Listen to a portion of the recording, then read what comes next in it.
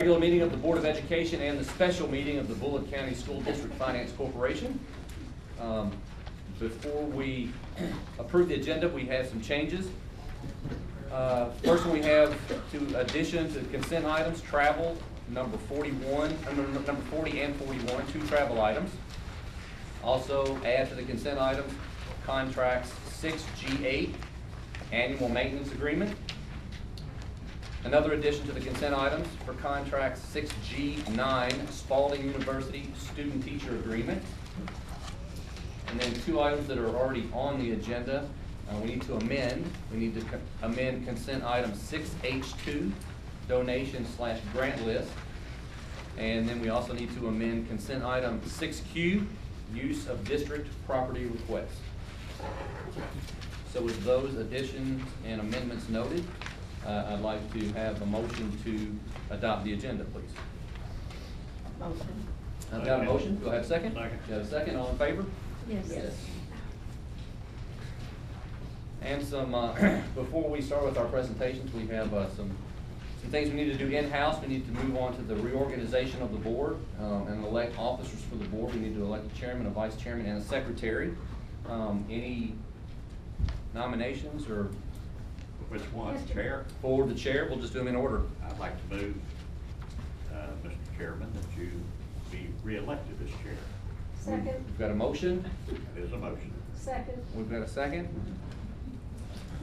Any discussion? All in favor? Yes. Yes. That was neat. And then now we need to have a vice chairman. Any recommendations for vice chairman? Mr. Chairman, Yes. I would like to nominate Ms. Lois Ashby. Ms. Dolores Ashby. I will second that. So we've got a first and a second. All in favor? Yes. Yes. And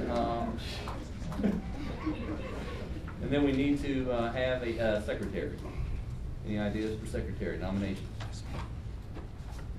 That would be you? That would be Keith.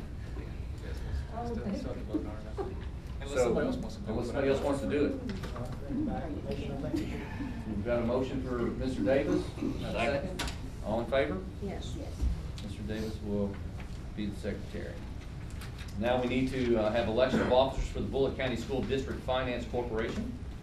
We need to have a president, a vice president, secretary, treasurer, and then we need another board member, or all the other board members will be the board of directors. Any ideas for president? Mr. Chairman, how is that, who are those officers Right now? Right now. Right now, I'm the president, Okay. and I believe Dolores is the vice president. Traditionally, it's always been the. It's usually the chair, vice chair, Secretary. is how it has been. I move that we just carry those over to the new school year. I second that motion. We have a motion that we just carry those offices over this year. We also have a second.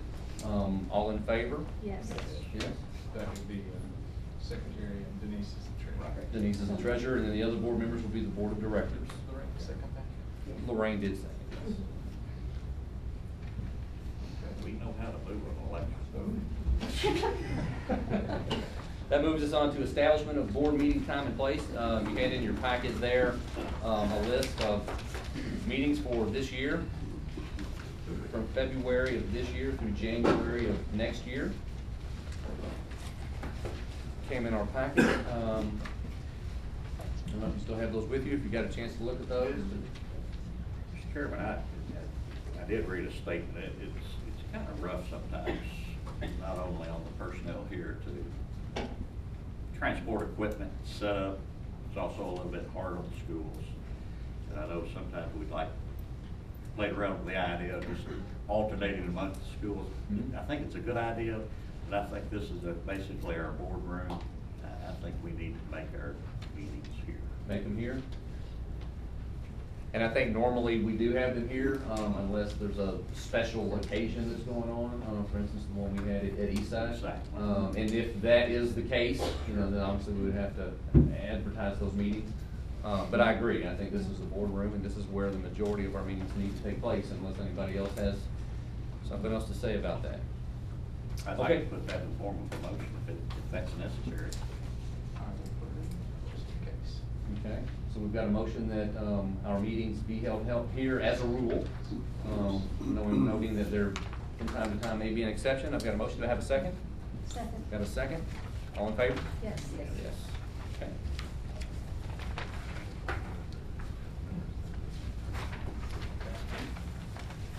Now, it looks like we need a board member to serve as legislative network member. I think, Ms. McLaughlin, you've done that I have. previously I would be for a couple interested- years. I would like to see someone else enjoy that privilege.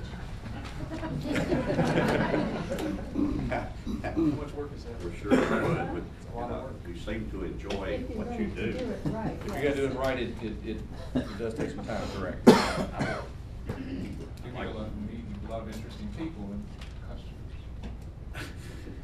Why does everybody look at that? Any volunteers or recommendations?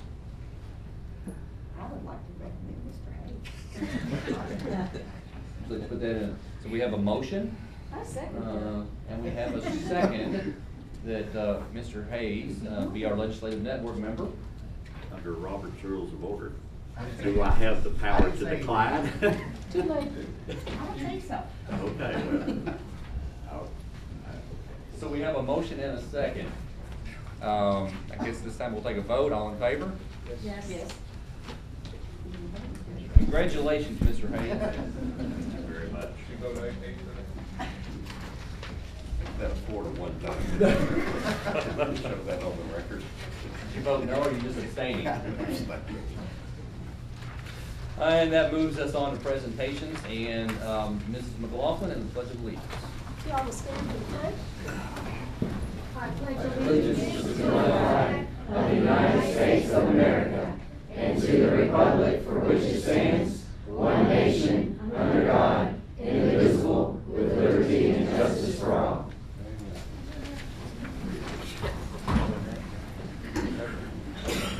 Now a review of our board team commitments for Bullitt County Schools. To improve our effectiveness, the board team for Bullitt County Schools commits to: 1, maintain primary focus on student learning. 2, continuously review, define, and work toward district goals. 3, listen to each other, speak freely, work and learn together, and support one another. 4, after careful deliberation, support the majority's decision regarding shared goals for continuously improving district-wide student learning. 5, agree to disagree respectfully. 6, delegate implementation of board decisions to the superintendent and leadership team. Thank you, Ms. McLaughlin. And Mr. Roberts. Good evening. The Board of Education encourages public comment, and anyone is welcome to address the board, but we do ask that you sign up first and have a sign-in sheet that is absolutely blank. Would anyone like to be brave and sign up and speak to the board tonight? Anyone at all? Okay, hearing none, we'll continue with the meeting. Well, we do have one. I don't know, he came in late. So if he comes in late, he only gets 4 minutes instead of 5? There you Is that what go. it is? Yeah, we got time. I wouldn't even know.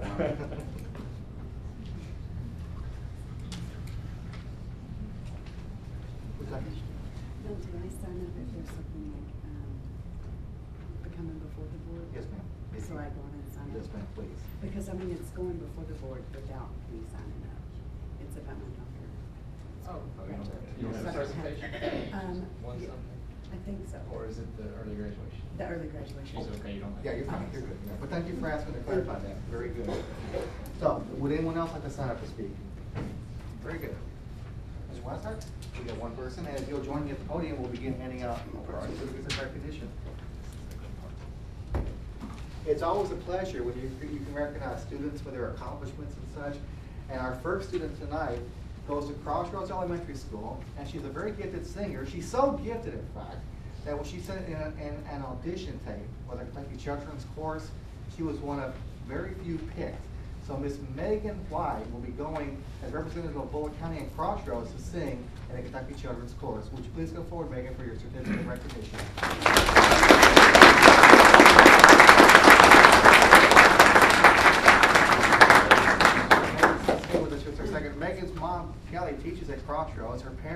Kelly and Brad are with us tonight, and our music teacher, Amy Cuenca, is in the audience as well. She'll be recognized for being a National Board Certified Teacher. So it's neat that Megan is so talented, and she learns from talented people. So congratulations, Megan. Very proud of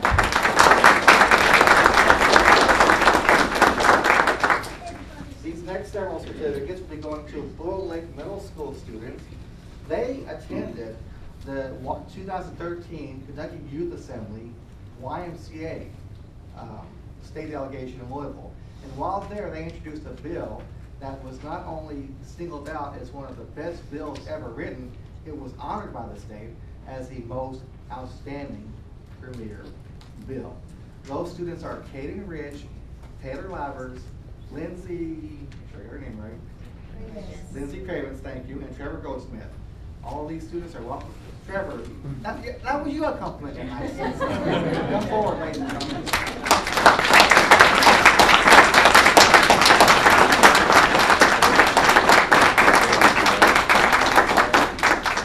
Stay up for just for a second, guys.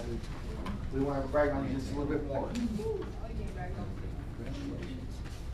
Great, guys, everybody stand up and look that way toward the audience, okay?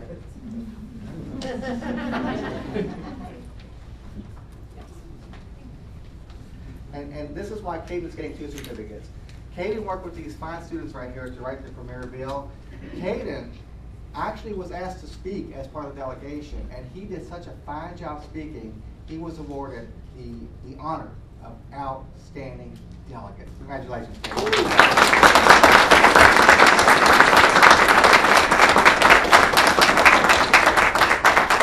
You guys are in 8th grade at Bull Lake? 7. Oh, so you got 1 more year at Bull Lake, so. And we're going to And you're going to what? And some of us are going to Kuna in a couple of Fantastic. We are so proud of your efforts and your accomplishment. Phenomenal. You represent Absolutely. Bull County Schools and Bull Lake so well. Congratulations on such an outstanding. Thank Good you. job.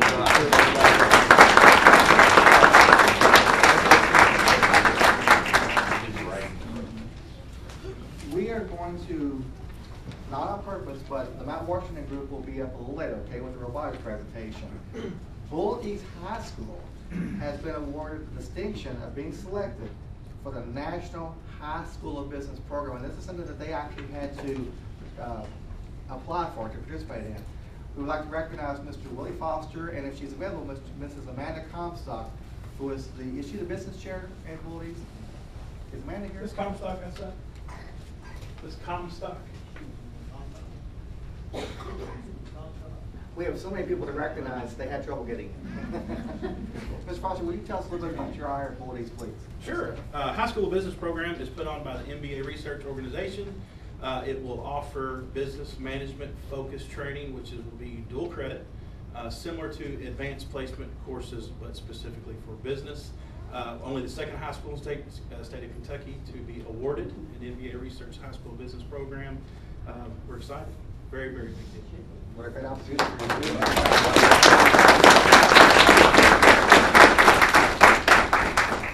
And these next individuals, we recognize the students first because we are all about students. But we want to recognize some teachers who've done the most amazing, made the most amazing accomplishment of earning their national board certification, which is like taking a test for an entire school year, and they pass with flying colors. First of all, several teachers from Crossroads Elementary School, including Amy Cuenca. Applause for each one, please.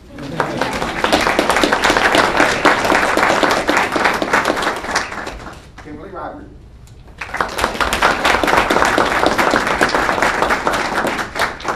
Leslie White, who earned a renewal.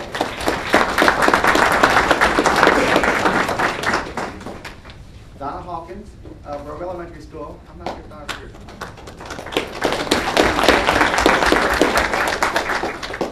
Ms. Vicki Walker of Grove Elementary School.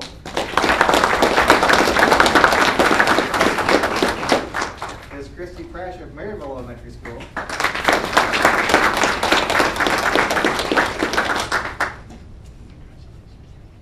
Ms. Randy Skaggs of Bull Lake Middle School.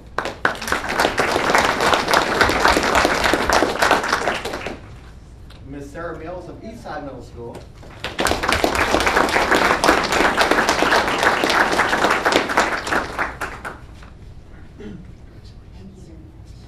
Ms. Wendy Davidson of Hebert Middle School.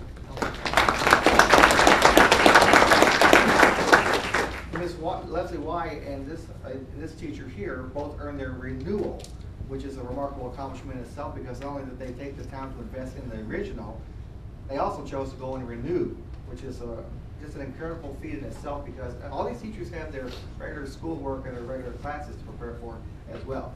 Ms. Karen Lieber-German, our successful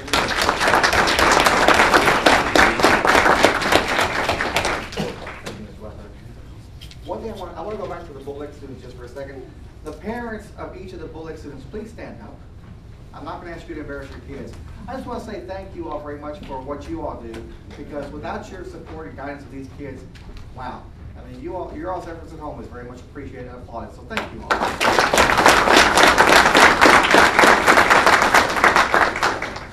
And I believe we'll turn it over now to the Mount Washington Middle School robotics team and Mr. Bretz.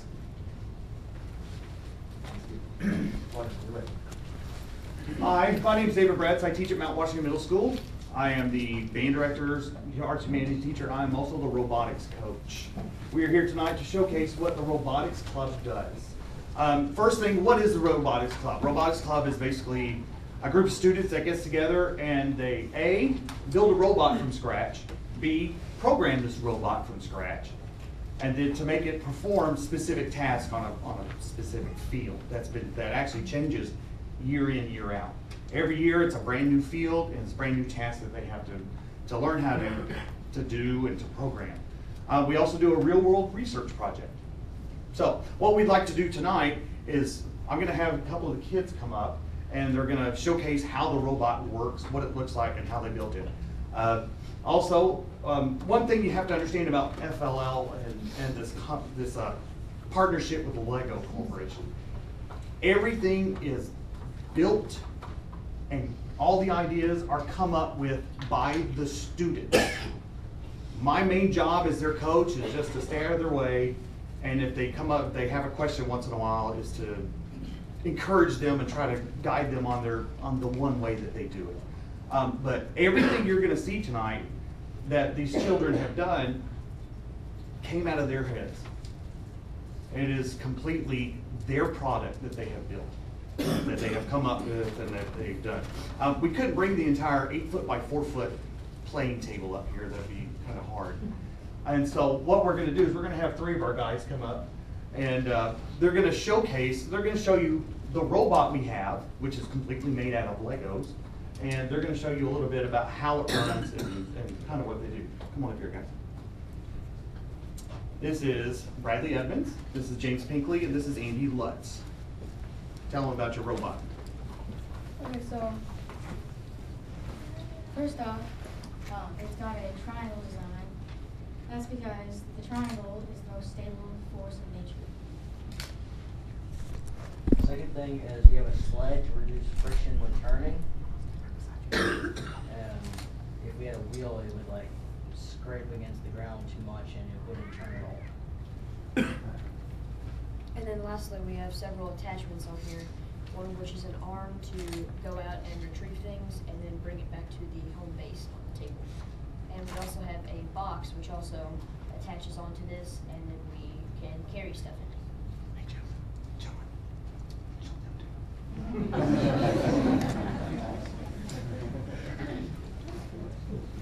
Hey, Bradley. Put it right there and run it. Run something right there. Okay?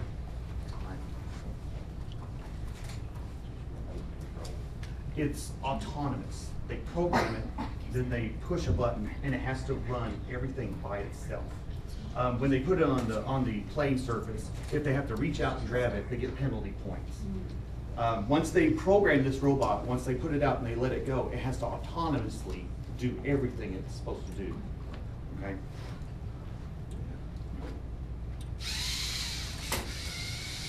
And that is one of the most simplest programs to do. It just goes out, hits something, and actually gathers something and brings it back. We got one that like changes directions. Yeah. These three students were the main brains in designing the robot and building it and programming it. Make it big. She'll catch it. You'll be fine. You'll be fine. Go.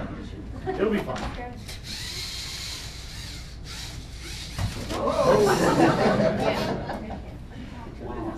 Anyways, Space. yeah, there you go. Good job, guys. So you understand, there's a little brain on the top of this robot. It's called the NXT. That's the brand name from Lego. And that's where all the computer programs are housed in. They're pushing buttons to get to the correct program. Then they push the button and it actually runs by itself. Okay? Any questions? Any questions? Excellent. They've been in competition. Yes, sir. We went to a regional competition and we did fairly well.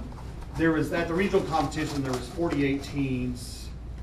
And this is actually only 25% of the score, is the robot doing that. We're gonna go over, I'm gonna show you the research project, which is 50% of the score here in a second.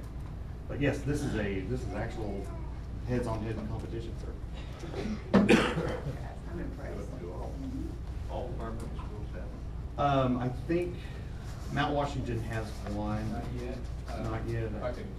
Go ahead, sir. In there, it's, Mount Washington started, they're actually a parent, spearheaded it Big first as decision. kind of a community league, and then Bullitt East had one. I'm not sure if Bullitt East has one right now or not. The one team. Bullitt East side had one last year, I think. They have two this year. Two this year. Yes, sir. Hebron, I believe, is starting one next year. At the current time, there's jobs posted for a district-wide. That's what I was thinking. Three sort of district-wide teams, one team with two coaches from each area. We've not had yet complete interest in that, as we've not pushed maybe quite as much as we want to. It's really a matter of getting, it's hard to coordinate. It'd be awesome if we could have one at every school. Trying to coordinate it from a whole area is a little tough for people, so I think we're still getting our hands around that, but it's getting more and more interesting and interested, so I think at the end of the day, we'll have one at every school for it. Do other students in the school ask you guys questions about what you do? Yes, they do. They usually think it's pretty interesting. Yeah, I would think so. Now, what does this lead to, guys? Is it, I know the programming is relatively straightforward on this NXT. Are you going farther? I know there's a league above the Lego league, right? Yes, sir. That's more in-depth, where you actually build from scratch. Yes, the next league is not Legos, it's like actual metal and use like real life machinery to build much larger robots. Are you interested in doing that? I'm definitely Love it. It's like a director's. Yeah. That's kind of where they got the idea from. But anyways, we're gonna go on to the next portion, which is actually what we're most excited about. This probably doesn't sound really exciting, but this is our research project. 50% of our score at this regional competition is the research project. The FLL gives us a very specific and set real-world problem. 2 years ago, it was safety of food. Last year, it was senior citizens and how to help them live better. This year, it was all about natural disasters and how can we help prevent or minimize the amount of natural disasters in there. This is a research project that was completely thought up by the students, and actually, they're gonna actually go through the entire presentation here in just a second. Come on in, guys. Come on. And just for sorry I don't have one for everybody, but we have a copy of our research project. Where can I take it?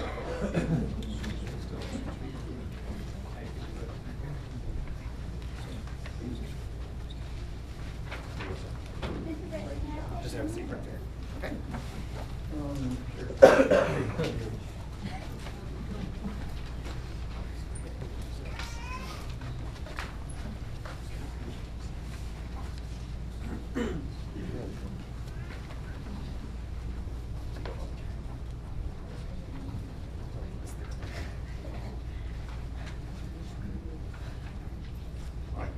Go, Kyrie.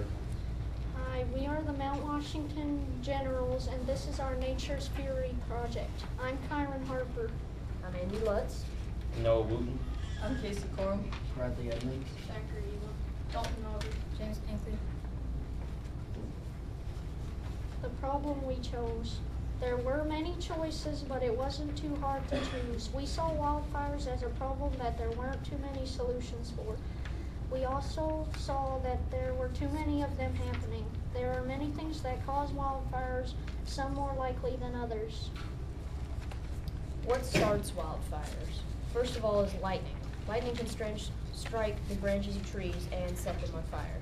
causing a forest fire.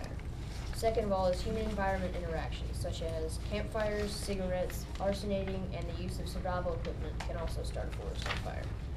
And lastly is earthquakes. They can affect human resources like grills, charcoal, and even small fires. When earthquakes are active, they can change the placement of the object, knocking it over, and it causes a forest fire. What causes forest fires to escalate? Natural resources such as leaves, twigs, bark on trees, and branches. Climate including wind, heat, and drought. And for the landscape, if the land is at an angle going uphill, the fire will develop faster because there is less oxygen. In Denver, there is 17% less oxygen at 8,000 feet than at sea level, and at 40% less at 14,000 feet. Forest fire causes: unidentified factors 18%, natural factors 1%, arson 14%, agricultural operations 8%, transportation and communications 5%, logging and forestry operations 1%, general public 52%, other causes 1%. Location. We chose to focus on forest fires that took place in the state of Colorado. When we first started our project, a lot of things were taking place there, and it was the first thing that came to mind. It seemed to be a place that could be highlighted and helped with a situation like this. Pine needles burn at nearly 520 degrees Fahrenheit. Over 2,500 forest fires take place in Colorado per year. The state is 104,185 square miles. It is the 8th largest state in the United States. 38,125 square miles of Colorado is forested. Colorado's overall population is around 5,029,196 people. About every 40 years, Colorado experiences a drought.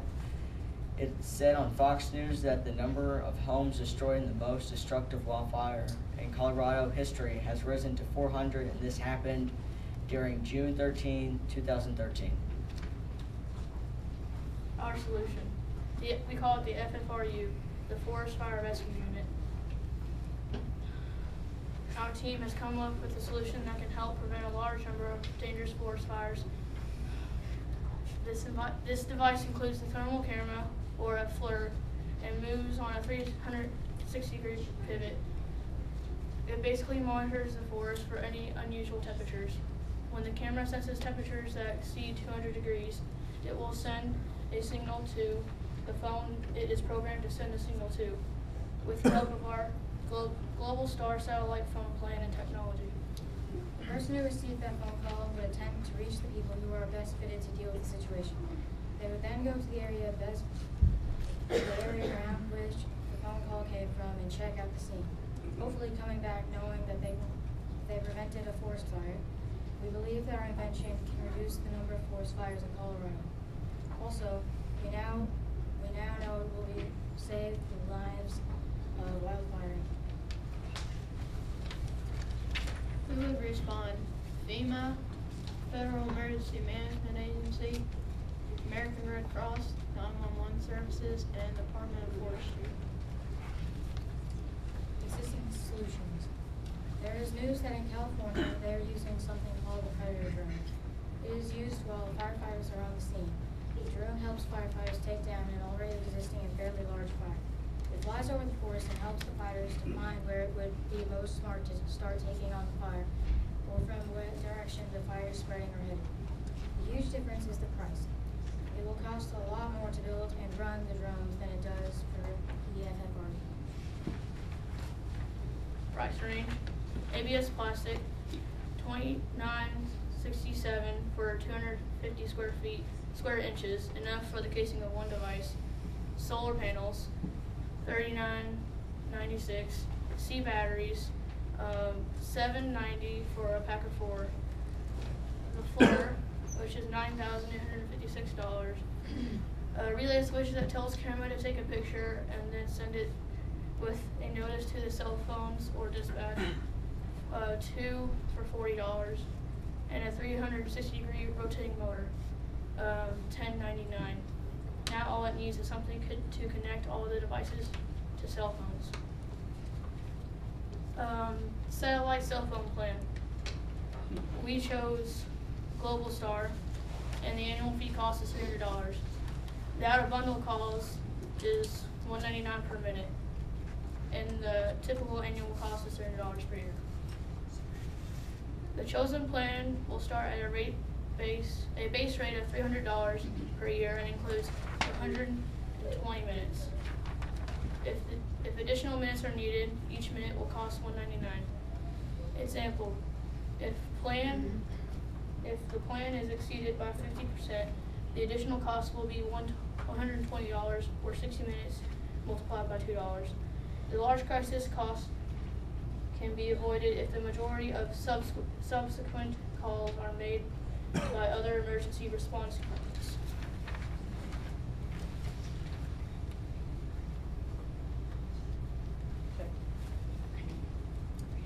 Cost. To run a single device, it would cost us exactly $9,984.52, plus an estimated base cost of $300 per year for the satellite phone technology. We've come to an agreement to sell FFRUs for $12,500, which is 20% increase of how much it costs to make the product in 1 year of calls. Our device will be spread all throughout the forest. An idea we had on the FFRU on these watchtowers, making it easier to space them out in the best way possible. The good things about these watchtowers is that they are already spread out where you need them. We may use the rest of the funds to put the devices in more locations. The total price put on the FFRUs in these locations is totaled out to be $359,442.72, plus $10,800 per year for the phone technology. Who we shared our idea with and who gave us advice. Mount Washington Fire Department helped us come up with ideas to help improve our invention and how we can take it farther. The firemen that came were Charles Brucher and Captain Brian Byers. Our team had a visitor come in and talk to all of us about our project. He's an electrical engineer, captain of the Fern Creek Fire Department, and used to work with the Raytheon Corporation. Raytheon is a defense contractor. They make things for the Army, Air Force, Marines, Navy, and Coast Guard. He helped us work out mechanics of our solution and informed us of what we need to add on the FFRU for it to perform at its best. Our resources were rbidet.org, library.thinkquest.org, aspenrecreation.com, csfs.colostate.edu, and foxnews.com. And to find the price range for the device, we used interstateplastics.com, 123pawns.com, zorotools.com, fisherci.com, shopwildthings.com, and outfittersatellite.com. Special thanks to Mount Washington Fire Department and Russ Connolly for taking time out of their day to visit and talk to us about our project and how we could improve it in the best way possible.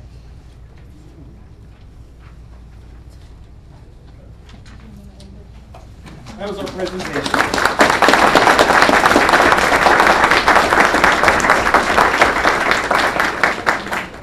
Just so you'll know, what we've done here is at the regional competition, we won the Innovative Solution Award.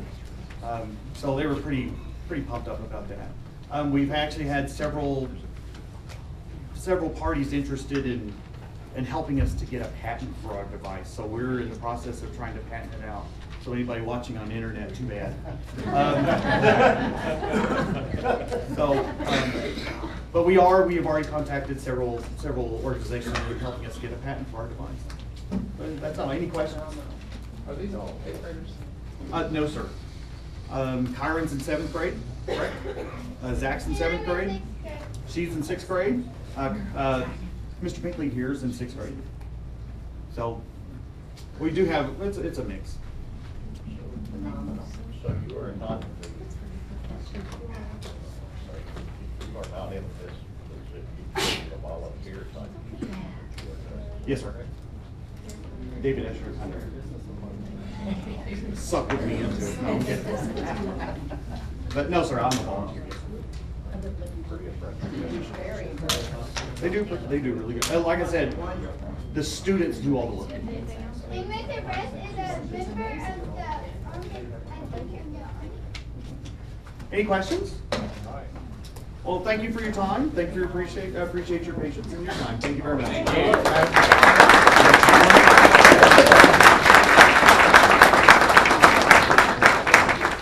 Thank you. Come on, guys.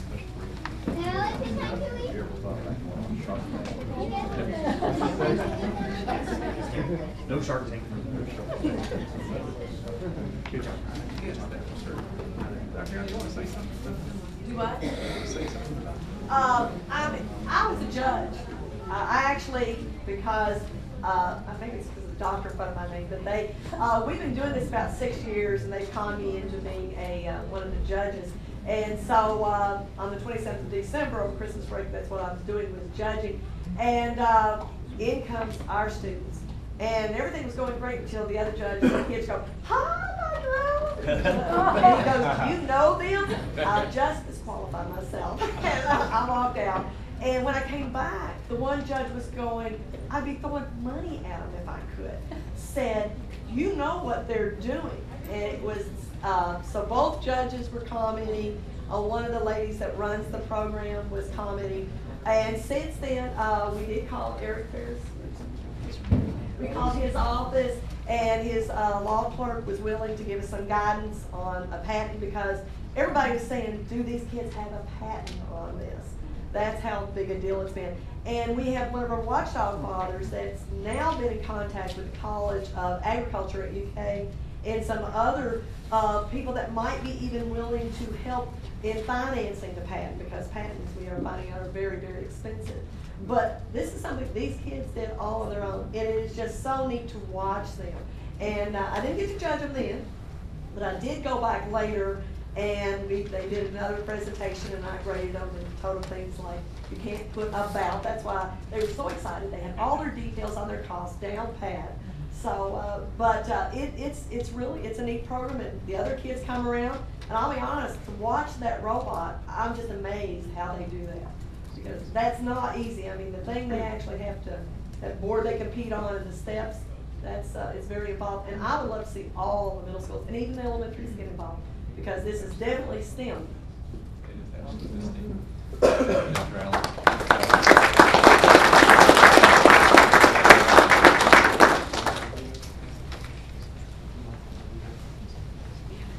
Oh, yeah. I know Ms. Comstock came in a little later, but we wanted to thank you for... Her boss told her 6:30. Is that what it was? Yeah. Oh, okay. I see. But yes, Ms. Comstock came in, and we appreciate your work there. Thank you very much. And I guess that moves on to Ms. Roberts. All right, if any students and staff wish to go into the park, that's fine. You know you have school, according to Mr. Davis, there is school tomorrow? Don't get me started. Okay, you start. No, we want to be in school, so you're welcome to leave if you want to, or you can stay. January is designated School Board Recognition Month by the Kentucky School Board Association, and we've had several cities that have recognized the school board. In fact, Mr. Davis said, who was there with you, Mr. Davis? We recognized him with the fiscal board. Ms. McLaughlin. Oh, Ms. McLaughlin, I'm sorry. This is a certificate that the judge proclaimed. We've also had certificates from several cities like Shepherdsville, Mount Washington, and Hillview. And we have some nice certificates from KSBA, which, as a partner in the lives of students you serve and the community you are working to improve, the KSBA, Kentucky School Board Association, recognizes Dolores Ashby for your selfless service. So we have a certificate for each one of you all. And we do appreciate the hours and hours and hours that you invest for these students and staff of Bullitt County Public Schools. Thank you very much. Applause, please.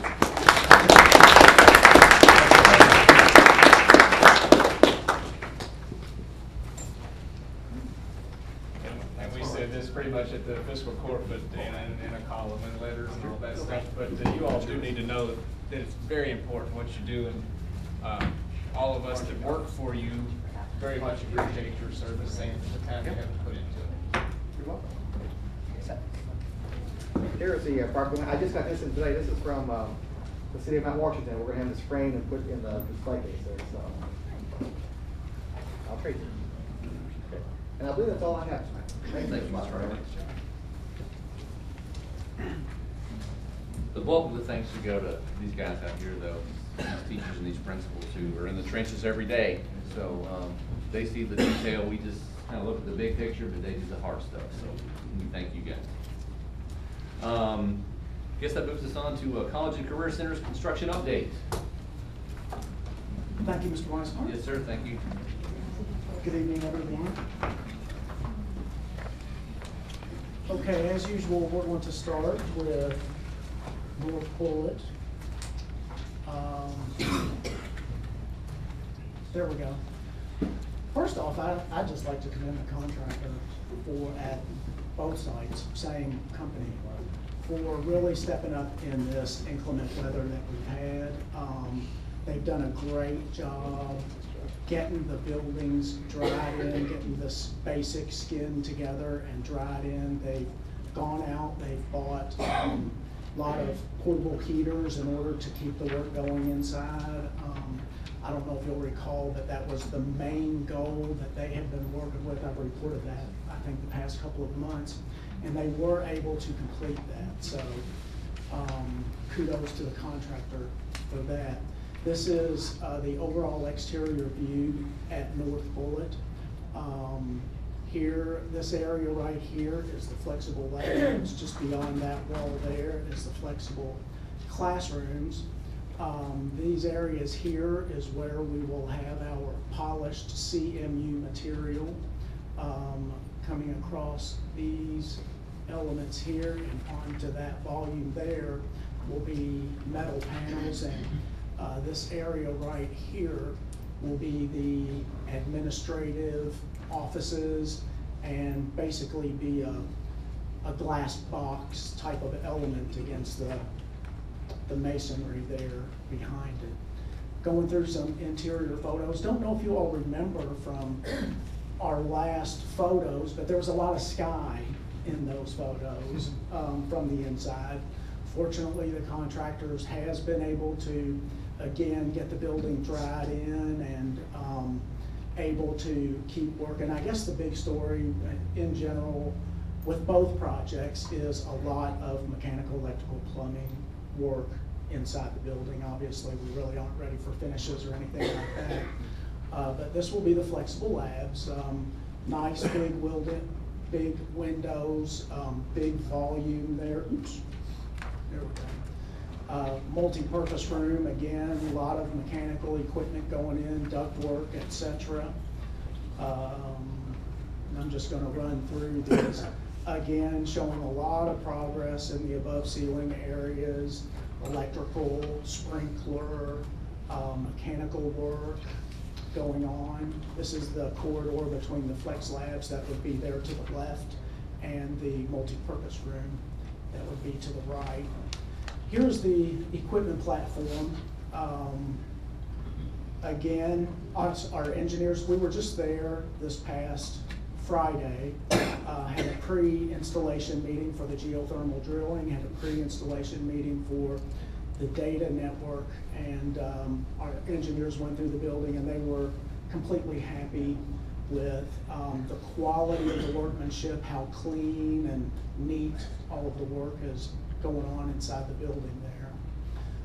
You can see a couple of the equipment pads for the heat pumps that will serve the gymnasium, and then back here a big air handling unit will be sitting there. Moving on to Bullitt East, again, so a lot of similar, both projects in general at the same stage. Not sort of a dark photo there, but this is a lot of exterior brick here.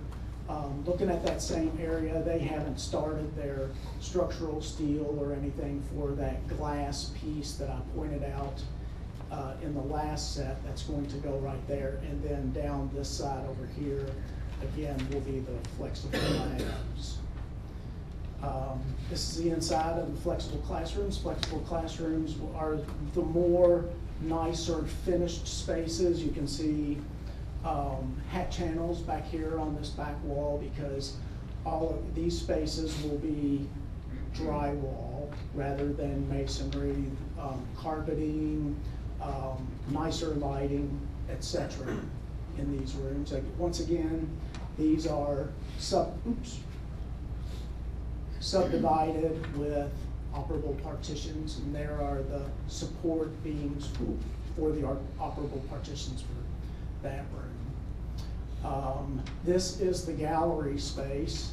I apologize for the dark photos. I didn't think that they were quite that dark, but here immediately to the left in the foreground will be the internet cafe right there. Back over on this side are those flexible classrooms that we just came out of. The connecting corridor, you can see the existing building here, and connecting corridor back, connecting our new College and Career Center to the existing building. And again, just a lot of good workmanship on the part of the plumbers, the sheet metal workers, sprinkler contractor, etc. Again, our guys were very well pleased with the quality of the workmanship. And then again, not to mention the efforts that were made to get the building such that this work could be taking place right now and continuing on through this horrible, unusual winter that we've had. And then that's Bullitt Central. Did want to just bring up, just so that you know, at Bullitt East, we, as a part of our meeting there on Friday, contractor thinks that they have found some unsuitable soil. It's right where they enter and exit the site. It is a big issue for them because it will impede progress for if, just moving around through there. There's a lot of exterior equipment that needs to be set up in that area. Our position at this time is that we don't know if the condition of that area is because of basically lack of maintenance of the site on the part of the contractor, or if it is truly unsuitable CH soils. And CH soils are the bad soils. I don't know. I could get that to you if you would like. I'm sorry? You did get it, yeah? CH soils, yeah. It's CHL, or CL soils. In this area where they, on the construction of the original building, was where they put these soils over there, just like they did at Bullitt Central. I mean, they moved the soil over there. This area, has the engineer said this area really needs to be, has the engineer said that? Have the engineer said that this area? They need to replace this soil up to about? We haven't found that out yet. Haven't found that out? Yeah, that is the testing that we are getting done. So that we know whether or not, there has been, an engineer has been there, the engineer has recommended that it be undercut and put back with stone. The contractor did say that through the course of the project so far, they have put, I think, 4 to 5 dump truck loads of stone in that area. They just can't maintain a firm base to work off of over there. So once we get the testing done, we'll know what direction to go. I'll keep you all informed with regard to that. That is, yes, ma'am, yes. So I'll keep you all informed on that. The good news over there is that we do have some credit for that site, for some earthwork that we can use against any potential change order that may come from this most recent item. I believe we have about $10,000 in credit right now for work that didn't need to be done. And then in addition to that, the water line that was shown on the existing drawings for the building was actually not there, and we were able to revise the location of that water line such that we were able to get a nice credit on that too. So those are items that are still going to be coming to the board. $22,000 for the water line. Is the area we're talking about, is the water just supposed to go with it? No, ma'am, nothing like that. No, nothing at all. I heard 17,000. 17, 18,000, that's right. Yes, that's the possibility. So we'll be letting you know about that, how that goes. Any questions at all about North Bullitt, Bullitt East? Okay. Thank you. Thank you, Joe. Okay. I'll update you on Bullitt Central. Again, hard act to follow. I wish I had a roof. We will get you a roof. It's in the works. This is a shot of the College and Career Center at Bullitt Central looking north.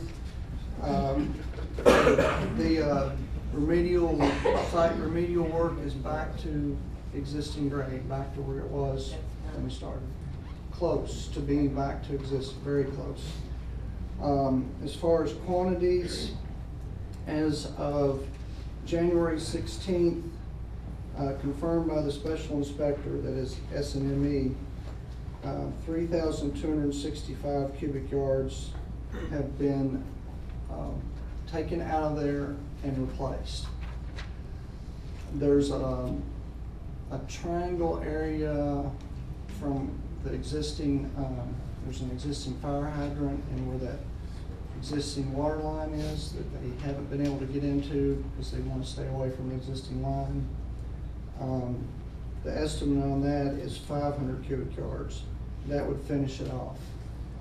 That's what we've been told. However, the general contractor thinks it could be as much as 1,200. So we're 700 cubic yards off on what we think it's going to take to finish it out.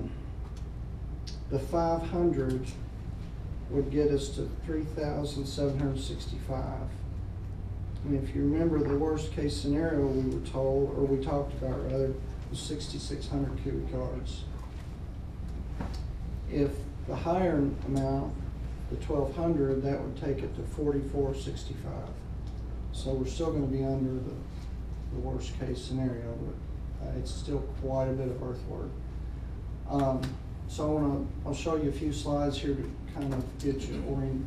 So what does that translate? I know the big number you said, 6,600, translated to 350,000. 390, almost 400.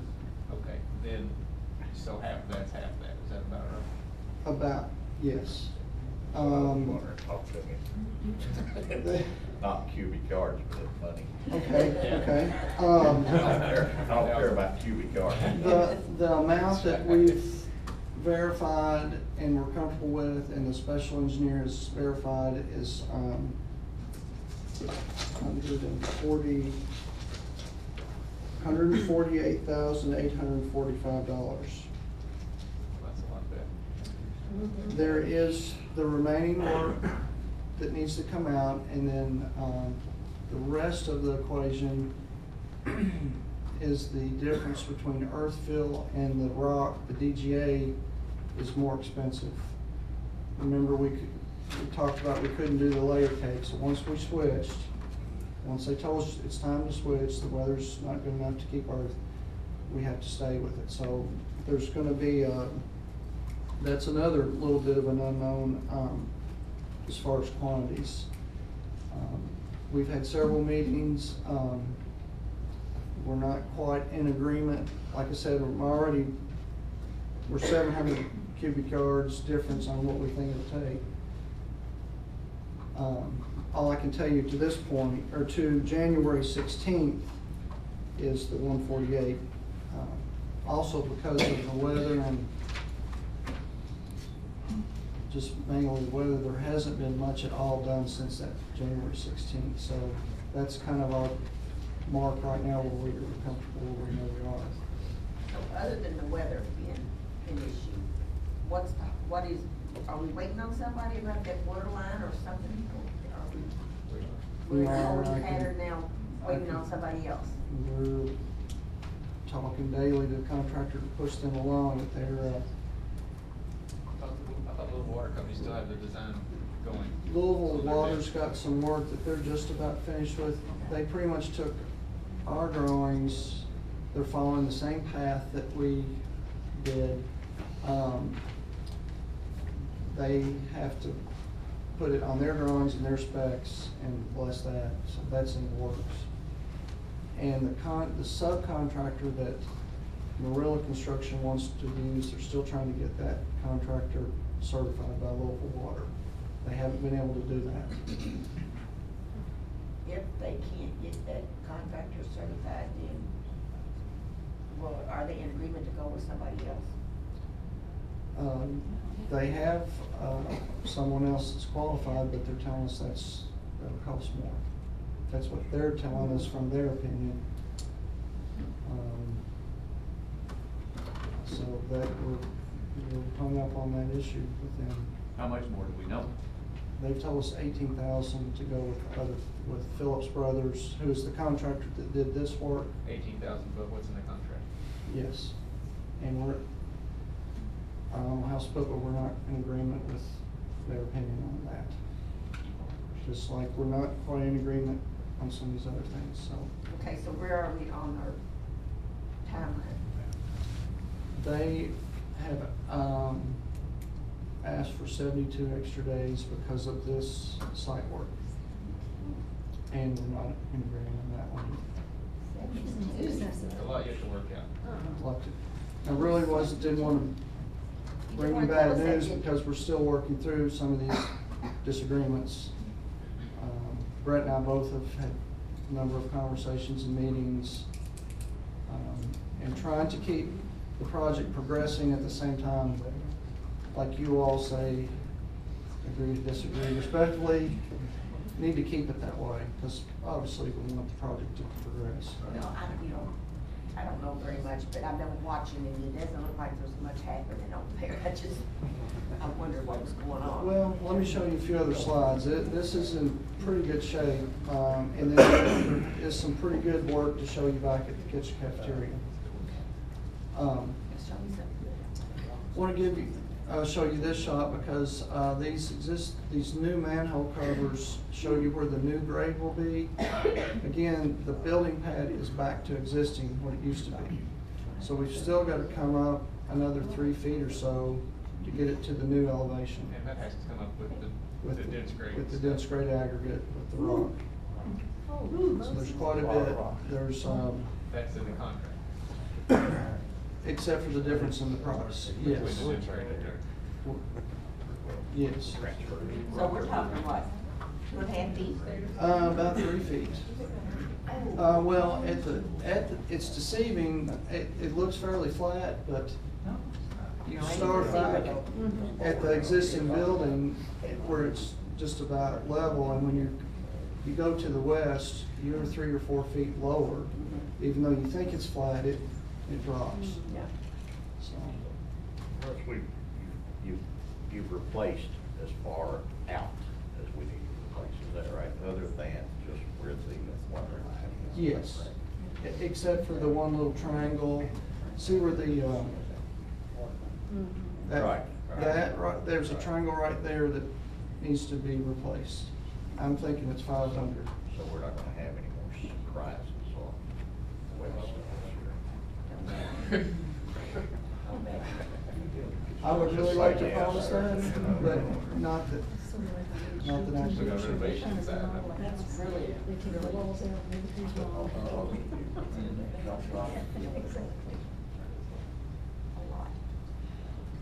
There's a, if you're looking back towards Highway 44, that is a very nice building pattern. Doesn't get much better than that.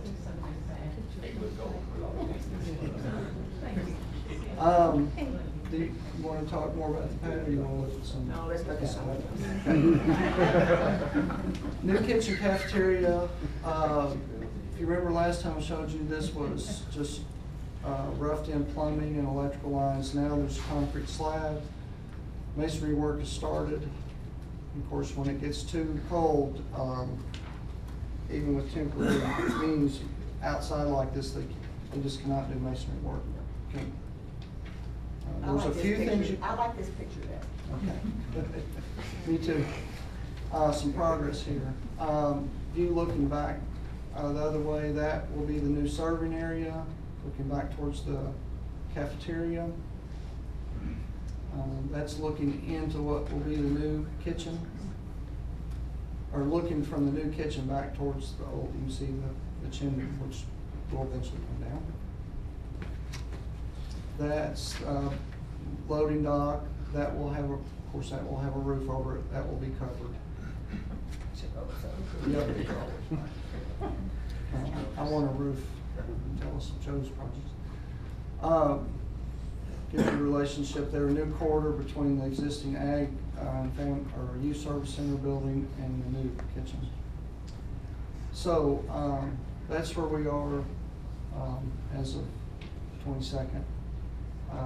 There's not a whole lot, to be honest with you, going on right now. There's some work going on interior, some electrical work above ceiling. It's gonna warm up tomorrow, right? Yeah.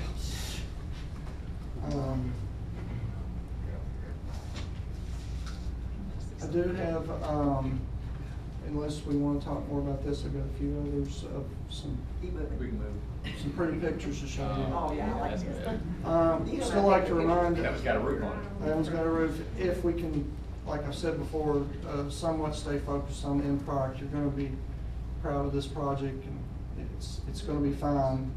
It's not going to be easy getting there, as we found out, but it's going to be nice when it's all said and done.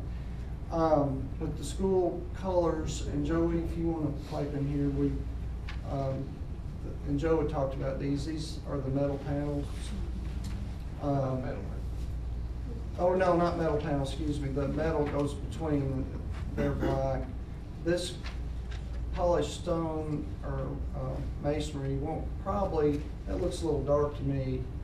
The color we're looking at is probably a little bit more gray. But we did go with the black panels. Those are metal.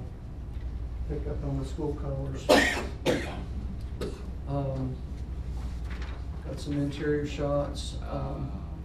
This, the new media center, which used to be the old cafeteria. This would be the corridor leading to the College and Career Center. I really make that nervous. This thing's hard to hold. We're putting a new corridor in there. This one here is the lounge area that will come out front of Bullitt Central. It'll be a raised area, skylight to let some natural light in there. You have anything you want to add? What's the floor material underneath that circle? This one or this one? Yeah, both. Looks I the same. believe it's VCT, but it's bigger panels. Yes, It's it's bigger. resilient wood. What's that? Resilient. Resilient wood? Yes, it's made to look like wood, but it's actually a resilient. It's a vinyl product. And it has it's not squares or. No, it's in plain Plank. floor. So that piece where the chairs are, that's sticking out from the front of the current cafeteria right now? Kind of jutting out? Yes, I don't know if I didn't see got one.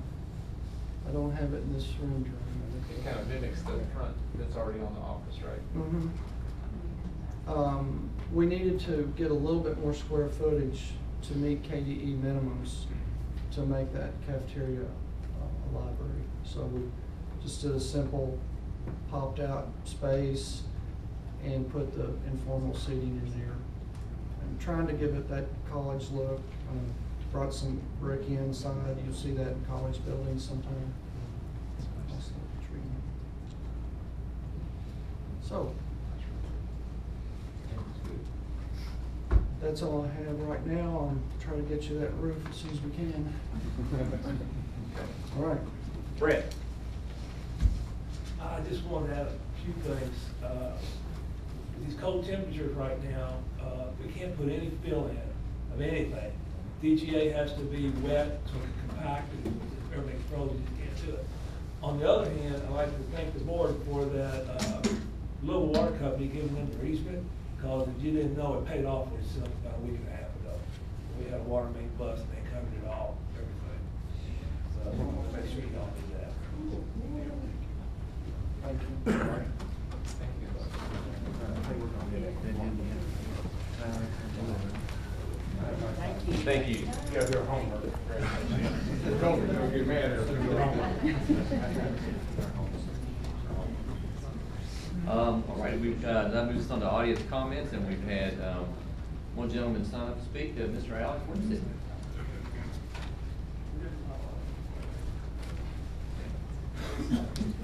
Thank you for allowing me to address you despite my tardiness, and thank you, Lorraine, for pointing that out to everybody. We're just glad you made it. Yes, me too, thank you. It's a pleasure to be here tonight. I think DCPS is one of the greatest school districts in the state, and I'm very proud to have been a product of this fine school district. Many of you know me. Name's Alex Wimsatt, and I grew up in Bullitt County, a community I care deeply about, and this community has always instilled a sense of civic value in me, and the school system has always instilled a great sense of civic value in me. And on Friday, I signed up to run for the 26th district of the Kentucky House of Representatives. I just wanted to, thanks for that. I just wanted to let everybody know, and the board in particular, that I am totally behind this district. You guys have been fantastic stewards of taxpayer dollars, have done wonderful jobs making sure that our kids are coming up and that they have new opportunities and that they're able to compete in this competitive job market. And in addition to just introducing myself, I said I was going to keep this brief, but I just want to let everybody know, and the board in particular, that I'm always around and I will be around. I will be visible. If you ever have a comment for me, a question, a concern that I can take to Frankfort if I should be so lucky as to get elected, I would gladly do that. And even now, in my capacity as a Bullitt County, and I'll do whatever I can to help you out, to get you information, and to be a good neighbor. So I appreciate the time, and like I said, if anybody sees me out and about, if you need absolutely anything, just give me a holler. Thank you. Thank you.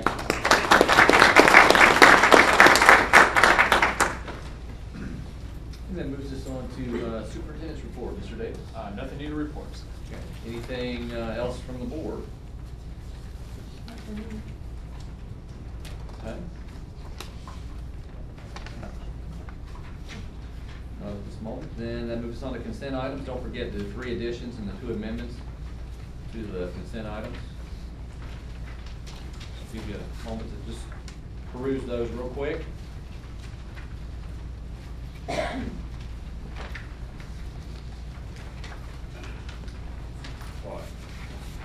Question. Yes. Concerning one of my favorite topics, it seems like school buses. Counted us up, we've got 107 trips on this particular agenda to approve, and I think one of them uses the Bullitt County vans, and the rest of them go to common carriers, some form or another. Right. I understand, you know, we have one of the common carriers that was in the news lately that had said we're not gonna use? That's correct. Okay. And I guess that leads to my question. What type of validation do we have on all the rest of the common carriers that we're using as far as their safety and upkeep and so on and so forth? Becky, you got it? Those are monitored through, the Director of Transportation as well as other people have access to the website. It's actually monitored through the federal safety standards board, and they're listed on there each month. Anytime you go on there and see the common carriers, their, standing, and the last time I checked, the only one that was discounted was Commonwealth. Which I think is out of business, they're out of business. Well, yeah, Commonwealth's not on here. Right, yeah, they're not. Becky, I'm sorry I may have missed it. You said they're monitored, by you and the Director of Transportation. How often are they monitored? Well, I can't say that we've often monitored them. It's just brought, recently with the Commonwealth incident that we need to take a closer look at those, at least watch monthly to see if anything changes. I think that, I'm sorry, go ahead. Do they provide any sort of maintenance scheduling for the buses? I think the last time I looked on there, you could see their safety and maintenance log. Okay. And those companies are responsible for submitting that, for monitoring there, not here. It's not monitored locally. Yeah, the common carriers are licensed through the state, not, Right. we don't have the capacity at all to monitor their safety records like we Part of monitor them ours. being okay is that they turn in all their paperwork to this agency. Right. And am I safe to assume that Commonwealth was okay prior to their to-do? I actually don't know that yet. That chances may be that they could have been. The news stories from that fellow that had used tires out of a dumpster and all that are pretty horrifying. And he admitted that he had done his paperwork, and he admitted that he actually burned his records and all kinds of weird things. I guess, I think a summer or so ago when I followed, I guess it was the Bullet East baseball team, and they were under a common carrier, and I see coolers stacked up in the back, and it's, state just does not recognize that. That's our fault, to tell the kids not to do that. Kids will do whatever they probably have to do. Didn't we look into this? When was that, and what was the result? You mean with the? About using common carriers versus ours, I thought we had a committee or Oh, something. yeah, we did. Yeah. Yeah, and it's really just it's a tough thing. We've got labor laws, and, wages. It's tough. It's tough issue. I just hope that we are monitoring these other outside carriers that just want to bring that to light. Because I don't want Bullitt County to be caught with their pants down, so to speak. The ignorance of one of the common carriers that we are. Thank you, Mr. Hayes. Anybody else? If not, do I have a recommendation?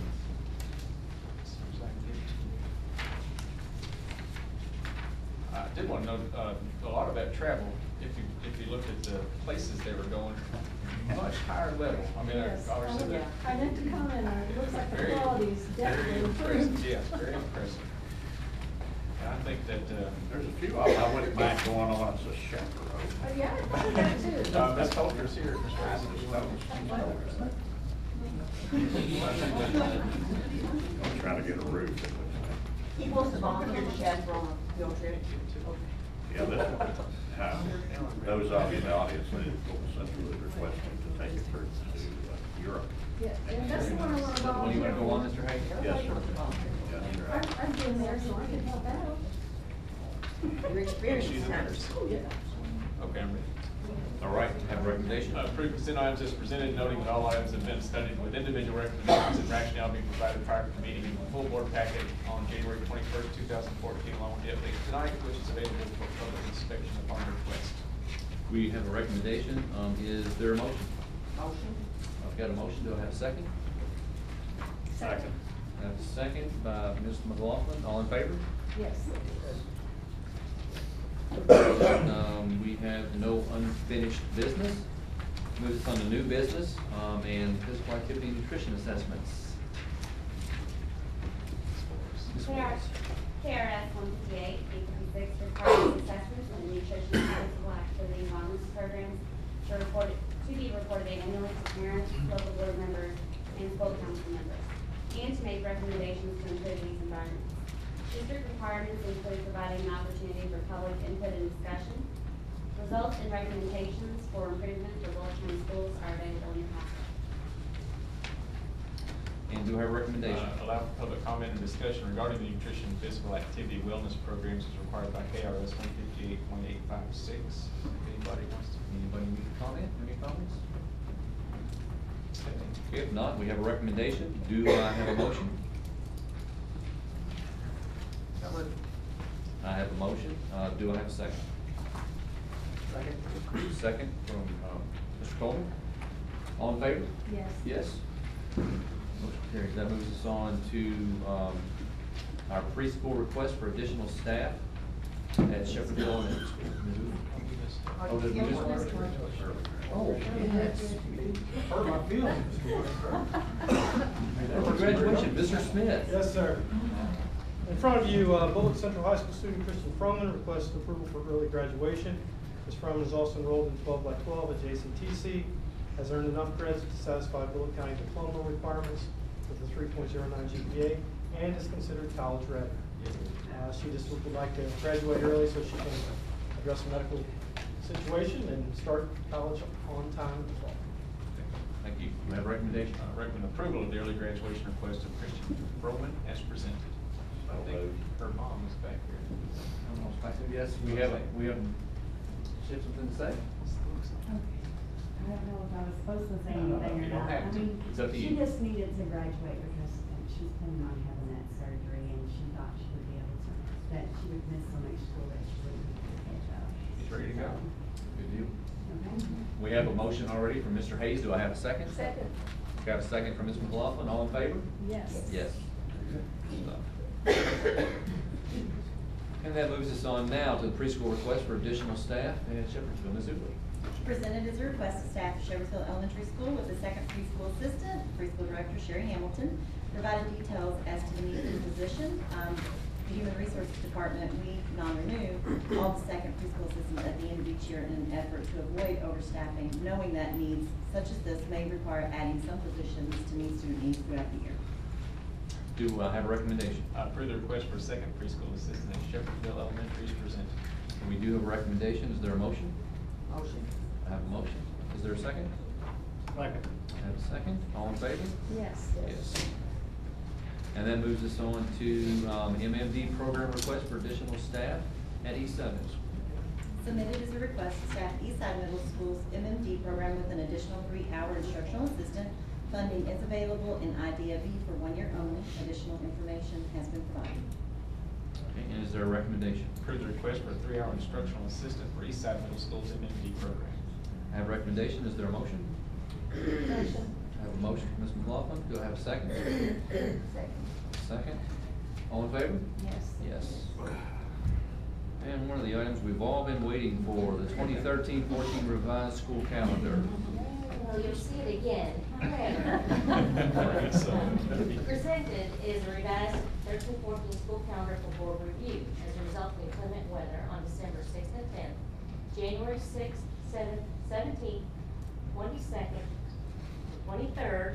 We'll be using the professional development day, March 28th as a makeup day.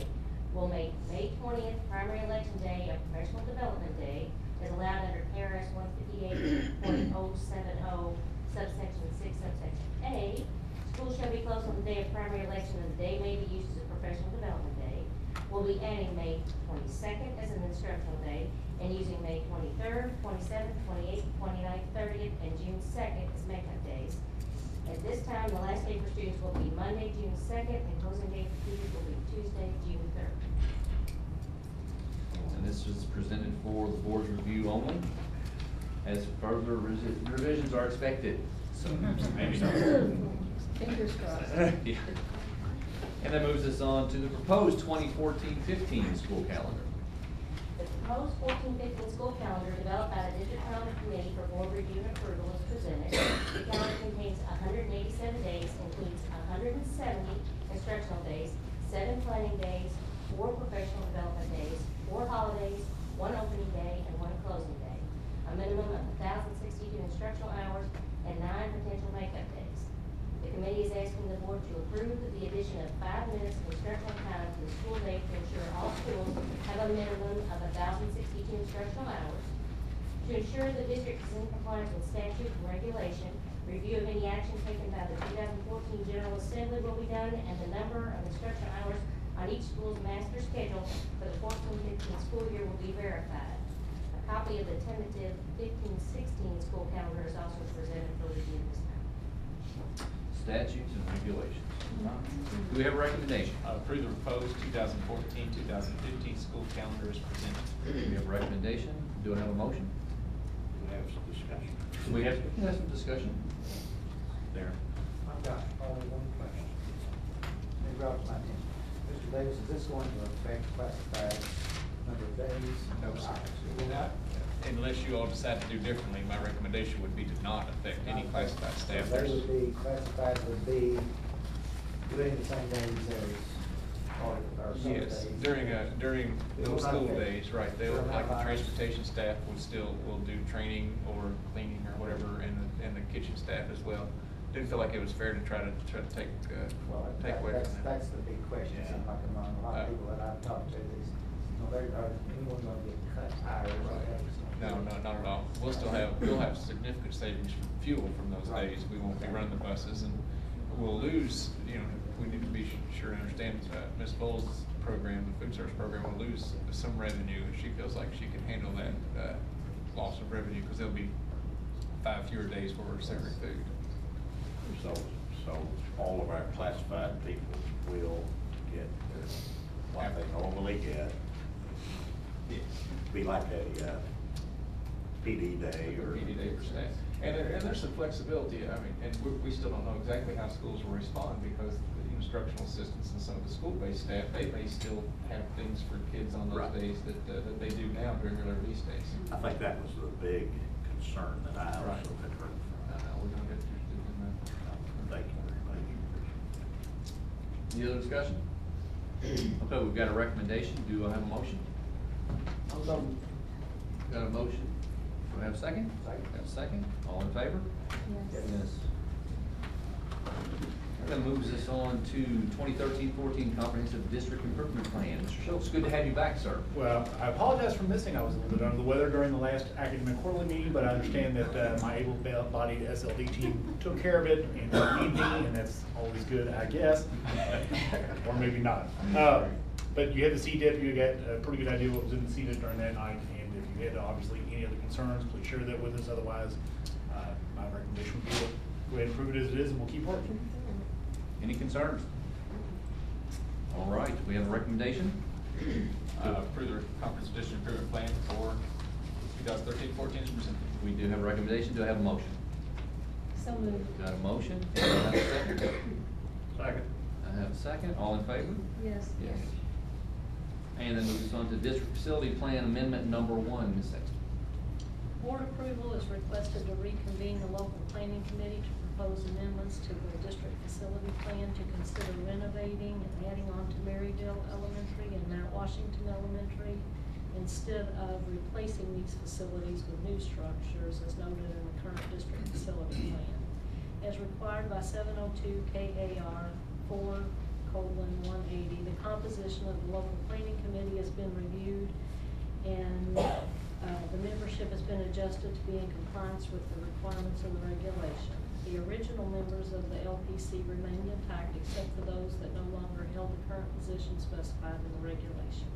In addition, an advertisement was listed during the weeks of January 13th through the 24th, 2014 to replace two of the business community leaders that were no longer eligible to serve on the LPC. And as of today, we haven't had any response, so we're taking a second avenue to secure the two community business leaders. And should the board decide to take that direction, we'll need a board member to replace Gary Woolridge that was on the committee at the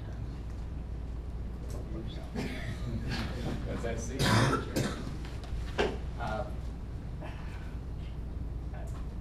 Are we open to discussion? Absolutely, yes, sir. What is our present facility plan? Are these two schools that were just mentioned, are they up to the top Yes, sir. of the needs of that plan? They're both in 1A, and they're both scheduled for replacement.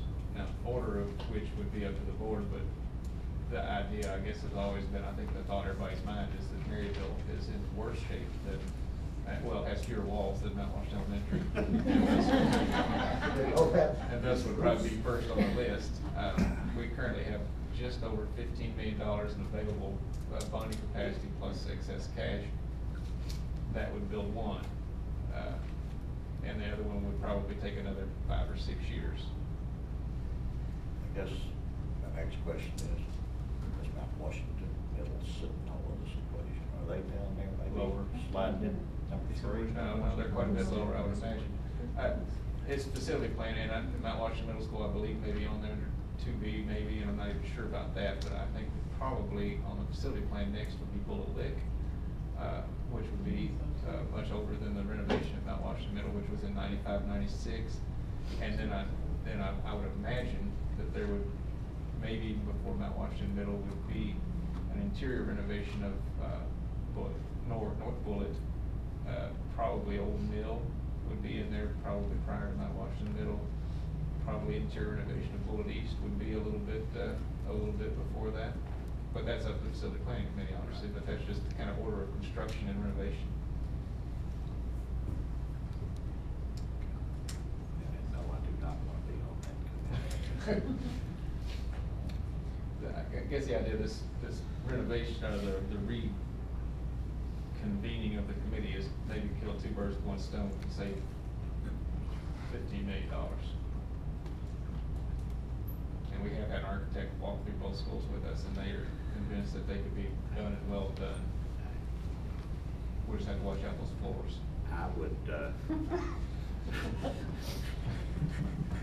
I would like to recommend that maybe Mr. Coleman sit on that committee with Thank you this. very much. I think it's a great recommendation. I do too. Thank you. And if you know any other community members, I have one name today, Becky, from Mount Washington area. I guess we need a recommendation though to approve this request. Recommend approval of the request to reconvene the committee and for Mr. Coleman to serve as the board representative on such. So moved. So we've got a motion, do we have a second? Second. We have a second, all in favor? Yes. So moves us on to draft budget, fiscal year 2015. Ms. Smith? Included in your packet is the draft budget. Pursuant to KRS 160.476A, the Board of Education is required to publicly examine anticipated revenues and expenditures for the fiscal year, which will be ending for fiscal year 2015 by January 31st, 2014. Just briefly, this does include a 1.5% across the board increase to the salary schedules. But this is just a projection and could possibly change when the tentative budget is adopted. The Kentucky Teacher Retirement Employer Match is increasing again, and that's another unfunded mandate. It'll cost another $360,174.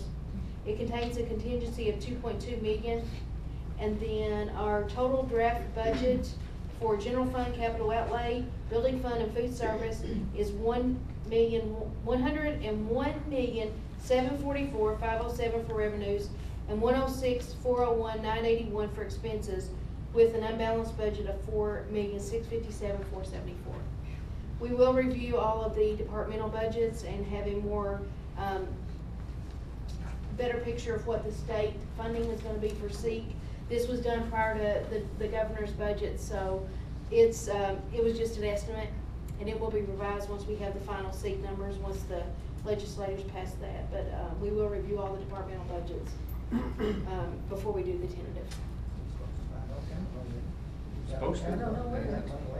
That's what he said. The governor's budget proposal is extremely favorable to education in general, and it'd be great if it were to be able to pass. It's a long road to hoe, I'm sure, for the governor and his allies in the General Assembly, but it includes money for raises. It restores us back to where we need to be to see maybe even a little bit better than we were in 2008. It restores textbook, professional development, expands preschool, lots of good things in the governor's presentation. Also put in there for technology, I think, restore Yes. technology. Quite a bit for technology, stand broadband, so it's well worth supporting if they can find the revenues to make that happen. And apparently he has cut, his proposal cuts a lot of other government services to invest in education, which is, that's how you get product is invested. Especially when it lines up better. You can do that. That was for review only, no action required by this board. That moves us on to Family Resource and Youth Service Center activities.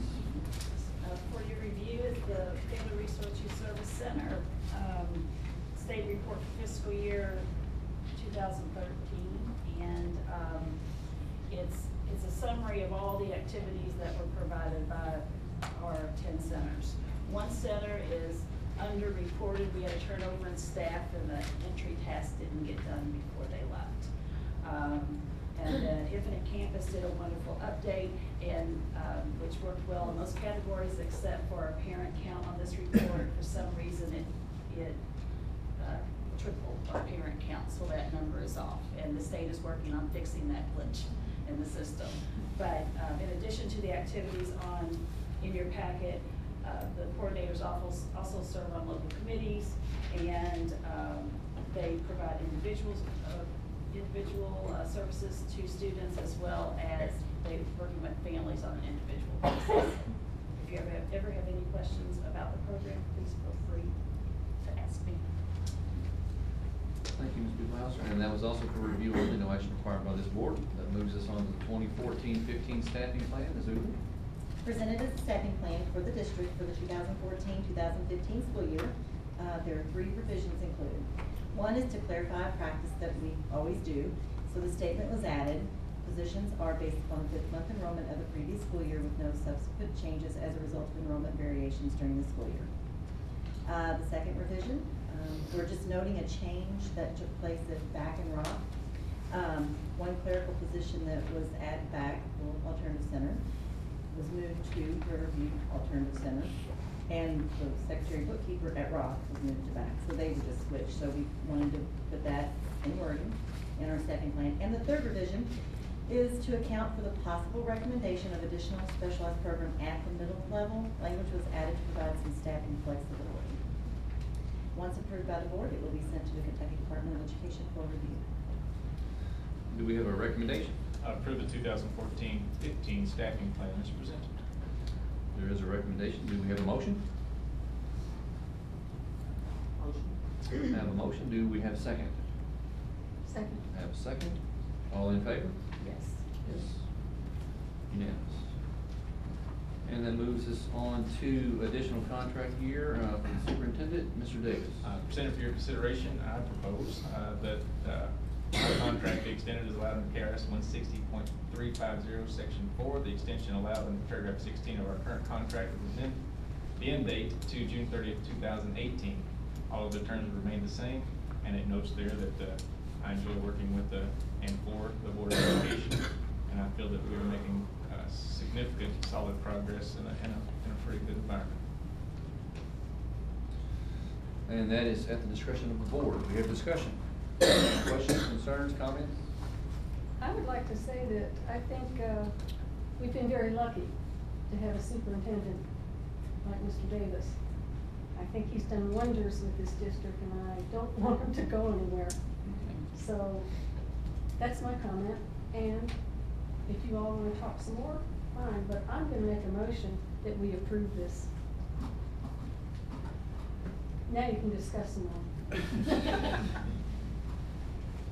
Well, I raised a number of eyebrows about this time last year with this subject. Took a meeting, so to speak. Mr. Davis is presently covered all the way up through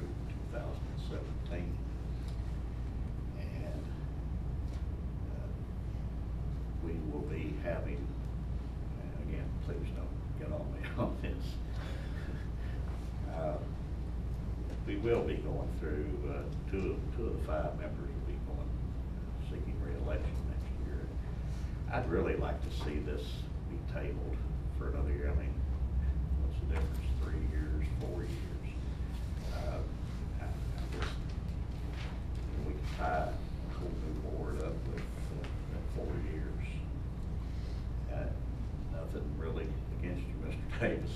It's just, not really. It's just, man, that really strings it out for a while. You know? Mr. Hayes, I'd like to respectfully disagree with you. Oh, sure. I don't understand why we should rely on who's gonna be elected for the next board. That could be a continuing thing. We're always gonna have new board members, so you can't keep pushing things away. It's our responsibility to take care of things now. Well, I don't want to get into another match on that this year. But, I'd really just, I personally, I personally would like to see it tabled for another year. Ms. Ashby, Mr. Coleman? Well, I have some problems, which Dave's nothing personal, it really is not. Of course not. It's just that I'm afraid doing this way, having you so far out in front of everything, okay, it looks as if we're giving you tenure. Basically, that's what we're doing, which basically Rain says she wouldn't mind doing that, which is all right. What I see though from a teacher standpoint, from an education standpoint, from a classroom standpoint, and from what goes on from the staffing of the schools and everything else, I see it creating side effects. Now, I really don't want to get into the side effects because I don't want to open that can of worms. I see side effects that it affects people's attitude toward how they teach, because they have a superintendent that in essence is really, now don't take this the wrong way, but really when you give someone a contract that's that far out in advance of this board or any board for that matter, it creates an illusion or whatever, is that Mr. Davis is really not accountable to this board. I respectfully disagree with you. Well, according to Kentucky statutes, Mr. Ferris can look it up for you and tell you exactly what it is. I mean, we've looked it up before. The only way that we can get rid of Mr. Davis as a board, either us or any other board, would be that Mr. Davis commit a felony. And I'm sure he's not going to do that. Or he leaves on his own volition. Or he leaves on his own, which is his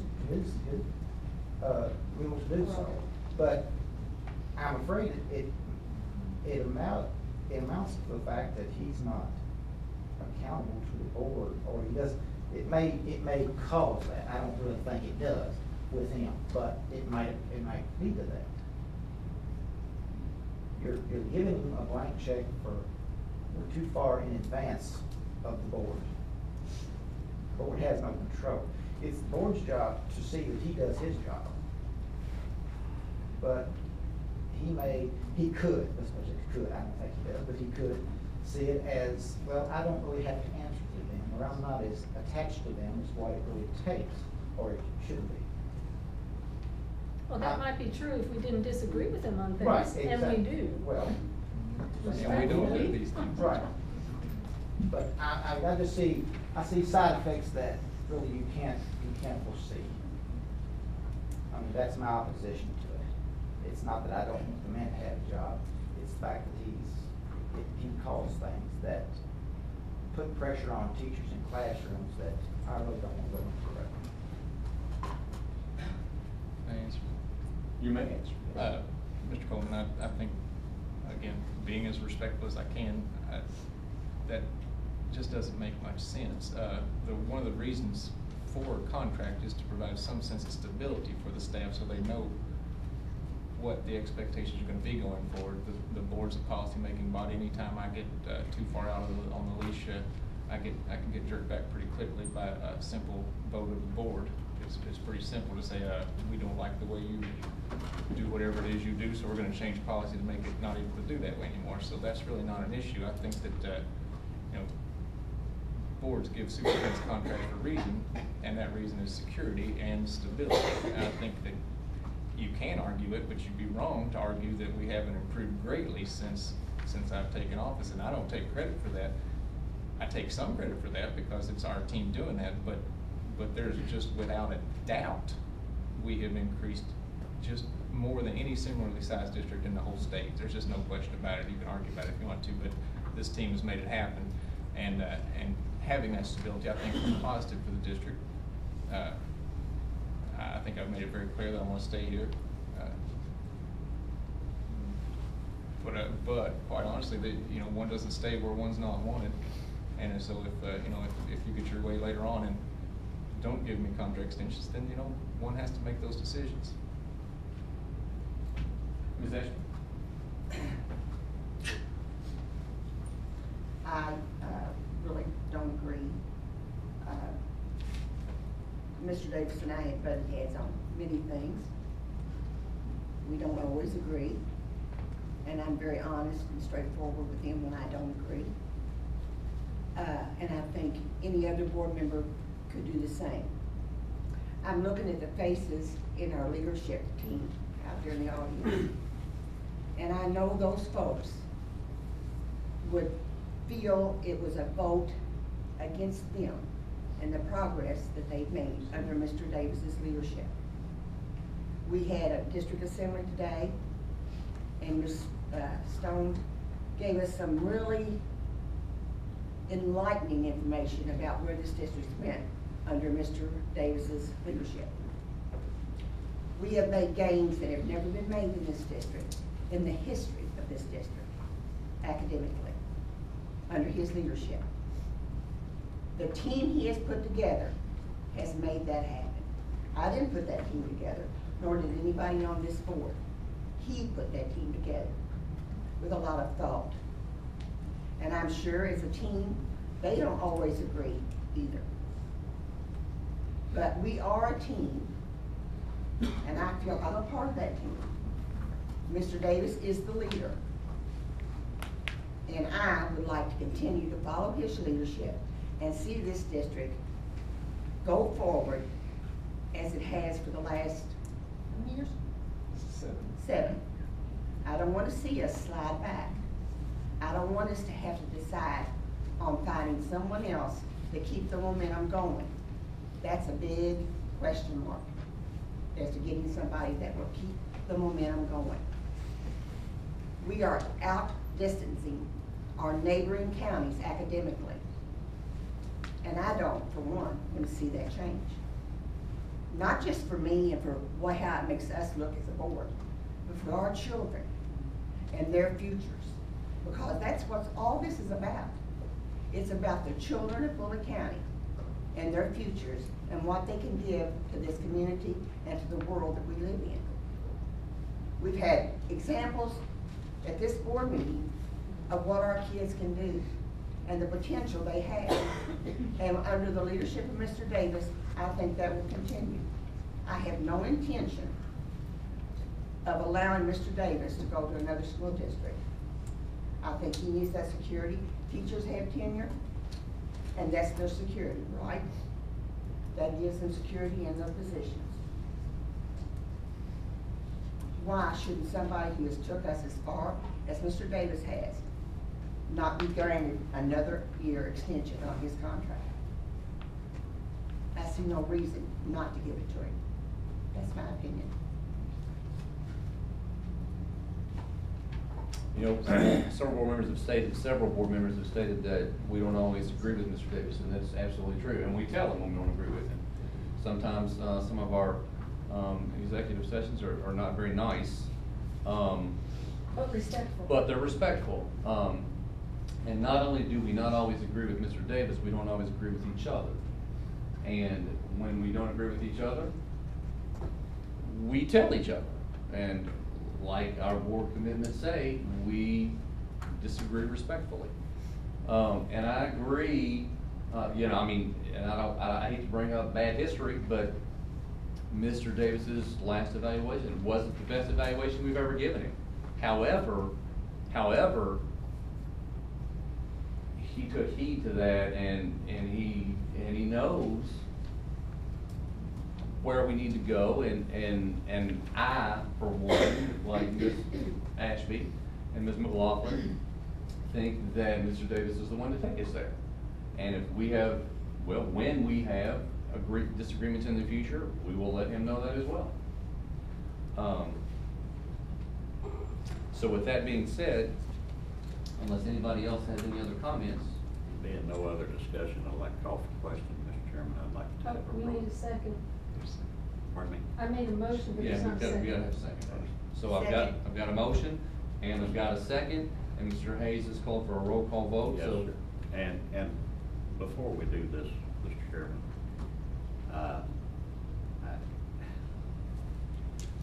I'd like to ask the audience if they would kindly respect this board and kind of keep the reaction whichever way the vote goes, just, you know. Last year was just, it was hard. Found that a little distasteful too, so that's all. So with that being said, we'll have a roll call vote. We'll go in order from the table. Mr. Coleman? No. Mr. Coleman voted no. Ms. McLaughlin? Yes. Yes. Ms. Ashby? Yes. Yes. Mr. Hayes? No. No. And I vote yes.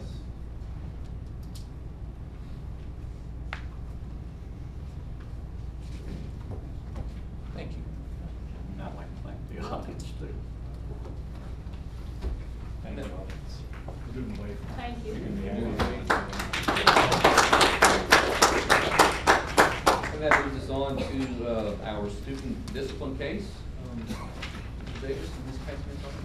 Included in your packet is information regarding one student who was recommended for expulsion by the principal. The expulsion review committee has met with the student parents. Its findings and recommendations are enclosed for your consideration. We have a recommendation. Accept the recommendation of the expulsion review committee in regards to the one student described above. We have a recommendation. Do I have a motion? Motion. I have a motion. Do I have a second?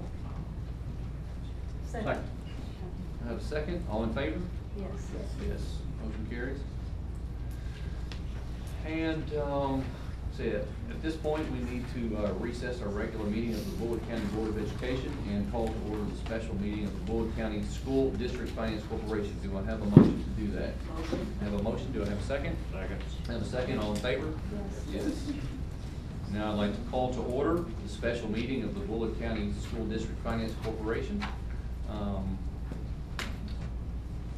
to approve the Louisville Gas and Electric easement for the underground gas relocation due to the widening of Highway 44 East for Pleasant Grove Elementary School. Anybody want to talk about that?